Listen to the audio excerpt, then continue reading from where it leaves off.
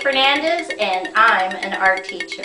Visit my website at pattyfernandezartist.com. Okay, let's draw.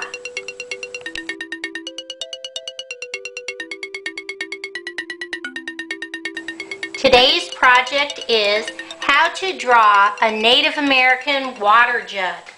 I take 2 fingers from the top in the center and I put a dot.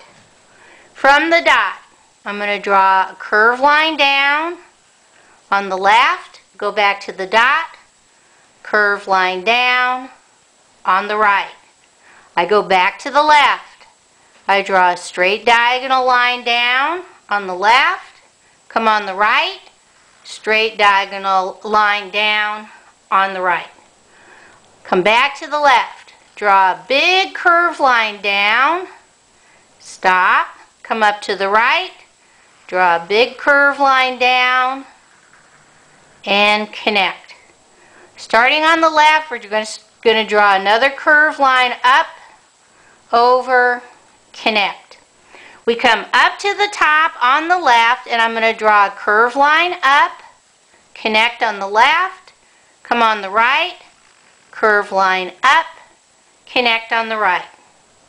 Come back to the left. We're going to draw a straight line, straight line, straight line, connect. Right next to it, straight line, straight line, straight line, connect.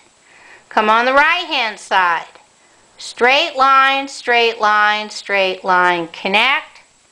Once more, straight line, straight line, straight line, connect. At the end, I'm going to put 1, 2, 3, 4 straight lines. Now I'm going to draw an overlap. I start on the left and I draw a curved line up, jump over, curved line up, jump over, big curved line over and down, jump over, curved line, jump over, curved line. I come right here in the center and I'm going to draw a little straight line. Come back to the left, draw a straight line down on the left, straight line down on the right. Now I'm going to do like stair steps. I go straight line out, straight line down, straight line out, straight line down. That's on the right. Same thing on the left. Straight line out, straight line down, straight line out, straight line down. Come back to the right, draw a big straight line, straight line, straight line in. Come on the left, big straight line out, straight line down, straight line in. Now I do my stair steps coming in. Straight line down, straight line in, straight line down on the left, straight line down, straight line in, straight line down on the right. Come back to the left, little straight line in, big straight line down. On the right, little straight line in, big straight line down, straight line connect. Right in the center, I'm going to draw a circle.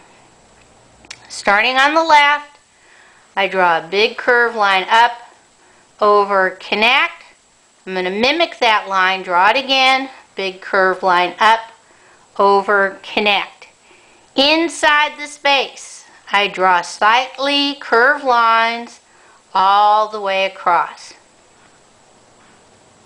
Okay, let's see how we're going to color this in.